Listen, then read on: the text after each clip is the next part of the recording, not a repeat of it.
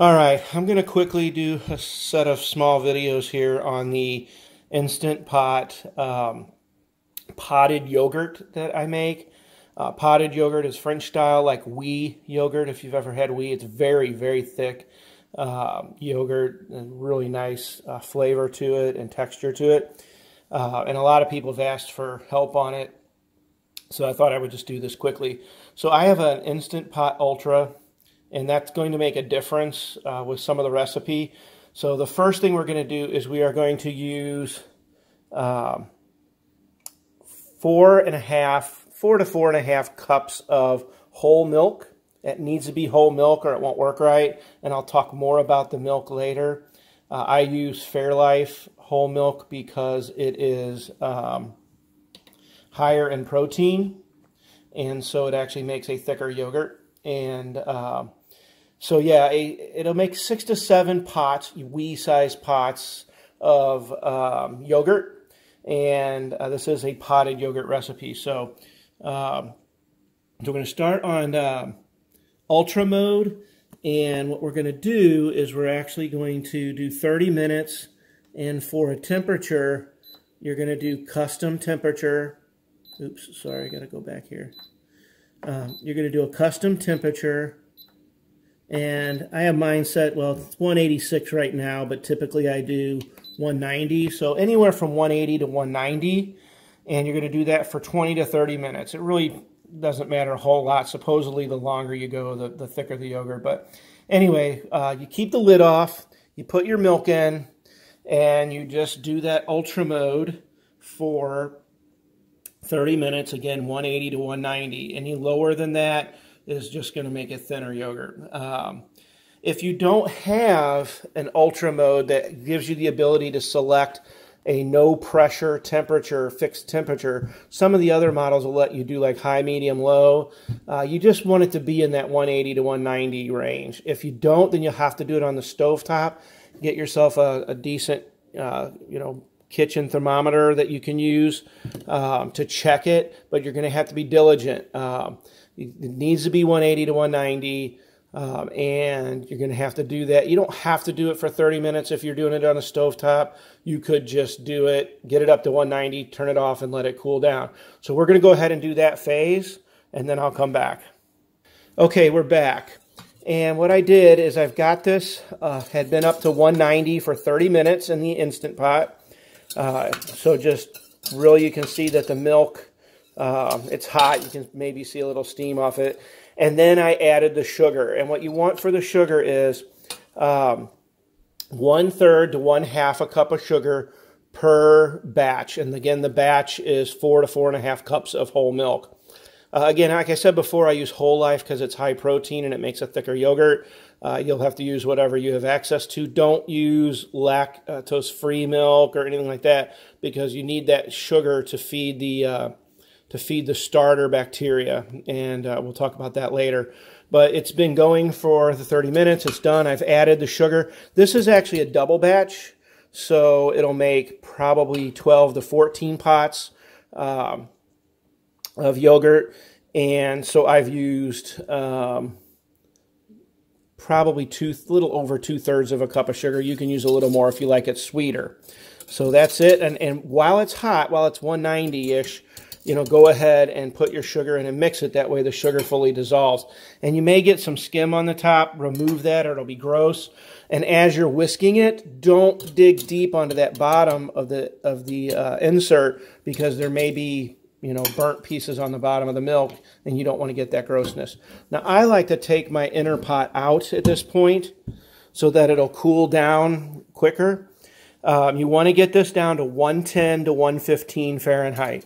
If it's too hot, then it'll kill the starter culture. If it's too cold, the starter culture won't be able to pick up and actually grow. So it's really important. So again, a kitchen thermometer is really helpful. If you don't have one, then take a teaspoon out and touch it with your finger. Don't go sticking your finger in the milk because other people might eat your yogurt and that's gross. So take a little bit out and just make sure it's lukewarm. You don't want it cold. You don't want it hot. But 110 to 15 is where you want this. We're going to come back. Sugar and milk are all that's in here right now. We'll come back after it's cooled down. So it's been about 10 minutes.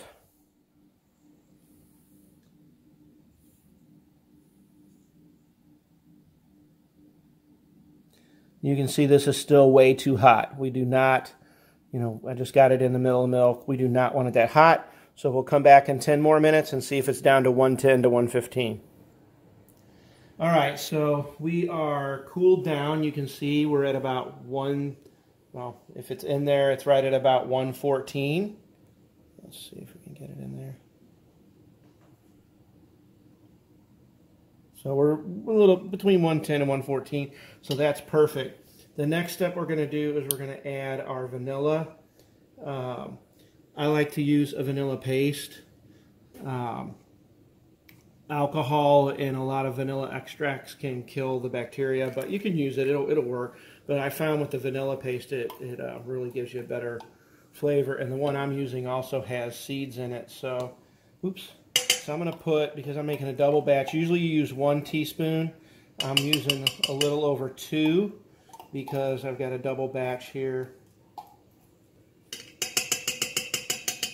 And another thing a lot of folks I've read online will do is use vanilla powder because it doesn't have the alcohol in it. But again, it'll work. So I'm going to go ahead and mix the vanilla in. If you can see it. Just get it through there, and you see it's just got nice seeds in there.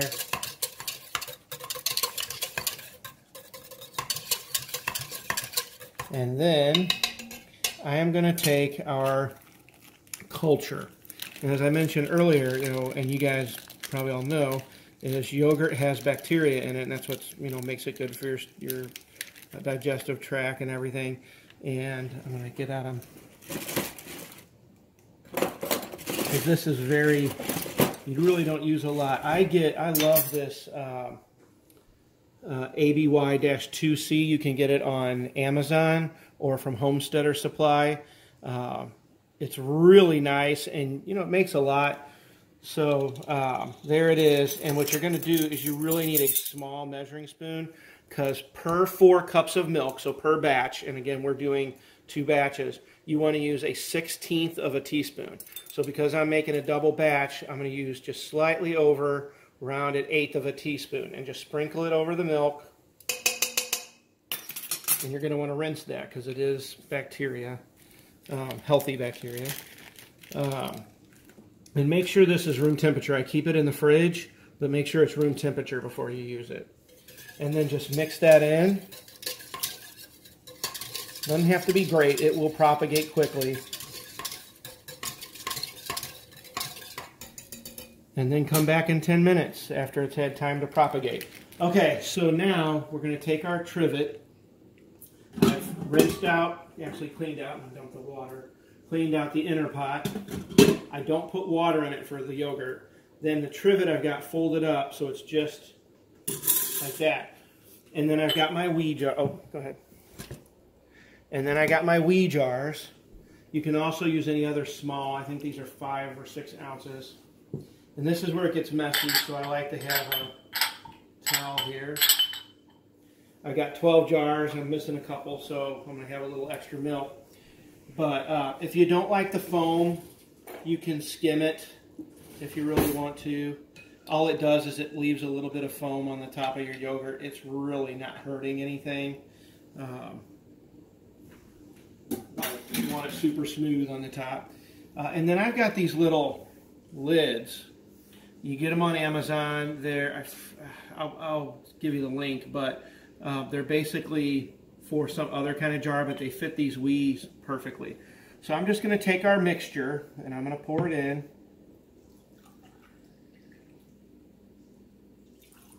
Again, this can be kind of messy.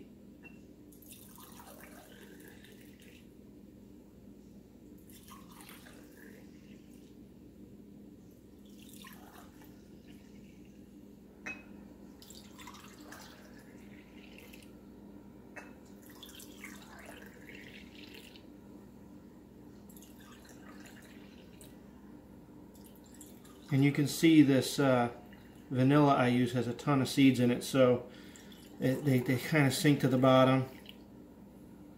So your last few are going to be super seedy. Okay, so I got 11 out of that.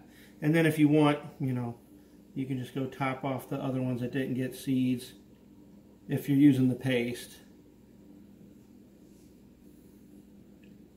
Just kind of makes it look cool and it gives it a little bit richer flavor. Okay, so I wound up getting 11 out of that. And again, that was a half gallon of milk. You might want to have a wash rag available to get rid of any drips. You do not have to use these though. If you want, you can cut out little circles or little squares of aluminum foil. All you're trying to do is keep moisture out of this so it'll thicken. Actually putting it in these pots is what makes it thicker. If you don't want it thick, you could just leave all your milk in here and go to yogurt mode. And then it'll make like a regular kind of yogurt. But if you want that thick potted yogurt, you really need to do this. So then I just take the lids and I put them on. And then I press the top and kind of, you know, lift it to squeeze the air out. And then I just start setting them in here. So I'm going to do that.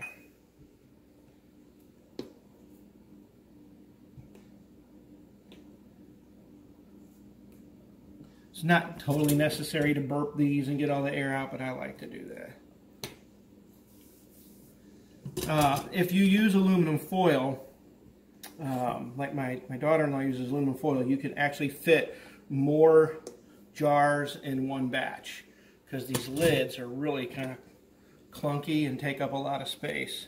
And sometimes I can't even fit 7 in here at a time with these lids.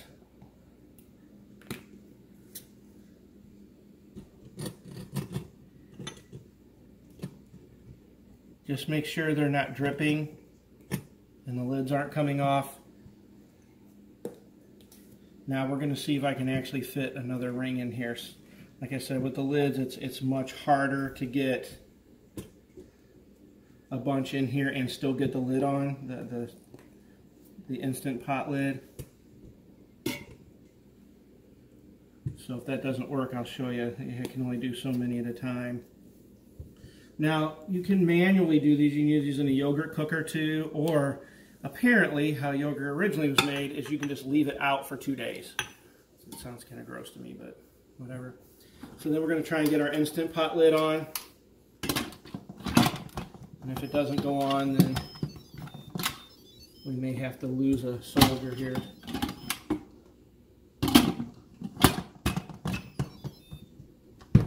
Yeah, see, it's not letting me go on.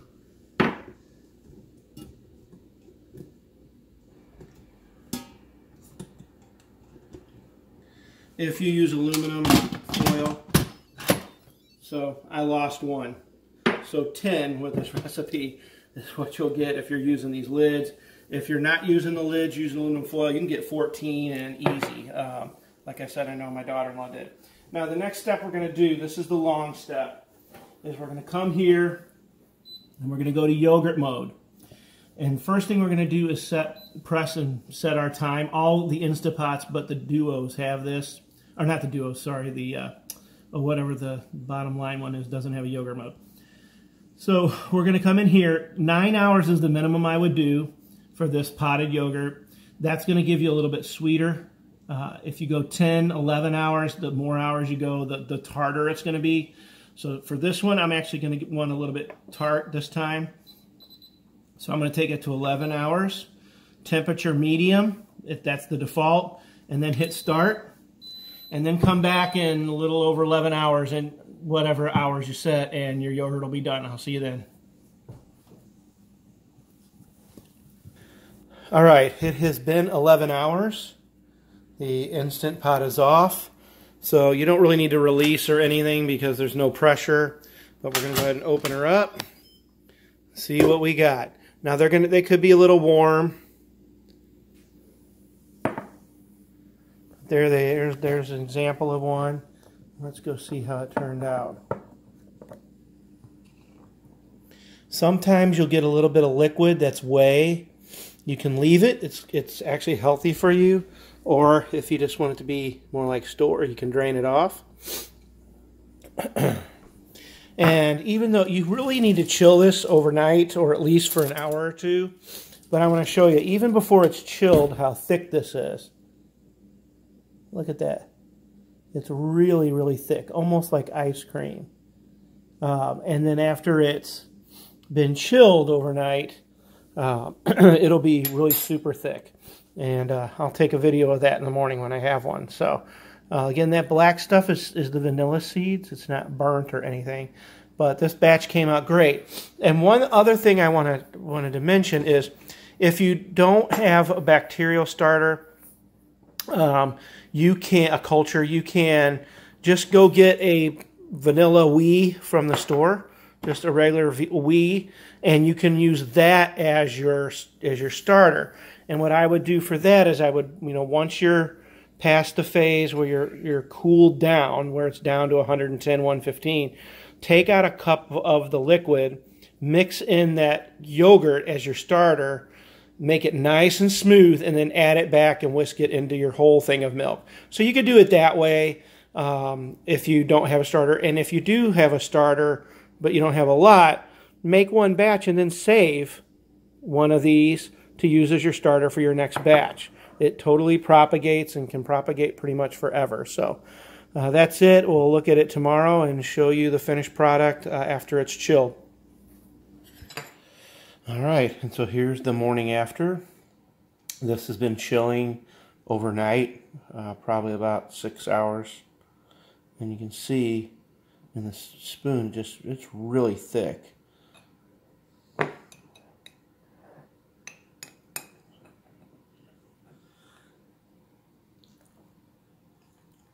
Oh, and it's delicious. Again, if you like that French thick potted yogurt style, this is a great recipe to try.